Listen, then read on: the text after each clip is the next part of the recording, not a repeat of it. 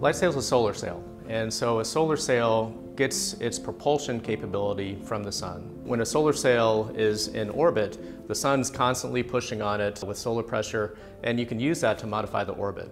Lightsail 1 was specifically to demonstrate the solar sail deployment technique and to verify that the CubeSat worked as expected, and that was fully successful.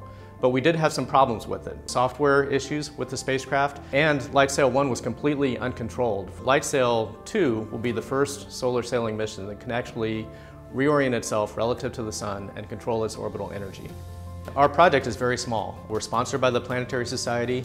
We have a few different organizations involved. I manage the project for the Planetary Society, and I'm a professor here at Purdue University. And we also do modeling and simulation of the trajectory and the spacecraft orientation, and we'll also help with operating the mission here at Purdue.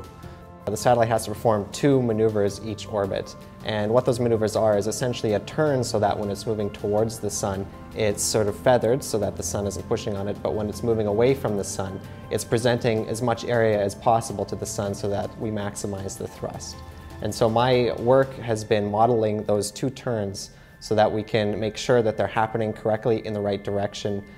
The Planetary Society is the largest space advocacy group in the world. In addition to their space advocacy, they also occasionally do some space technology development as well.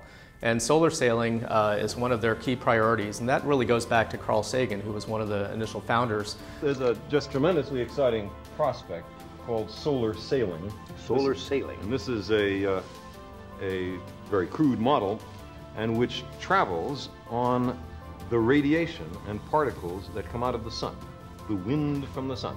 The advantage of a solar sail is that the sun is shining all of the time, so there's always that source of thrust. And the acceleration from a solar sail is admittedly very slow, but if you're patient, you can build up quite a large velocity over time.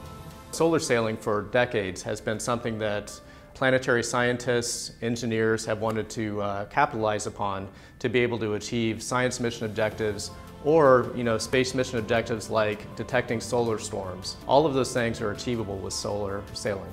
So I'll be very interested from a technical perspective to compare how the simulation compares to the actual performance of the satellite on orbit, but also sort of beyond that, I think it'll be very rewarding to be able to say that I contributed to a piece of space hardware.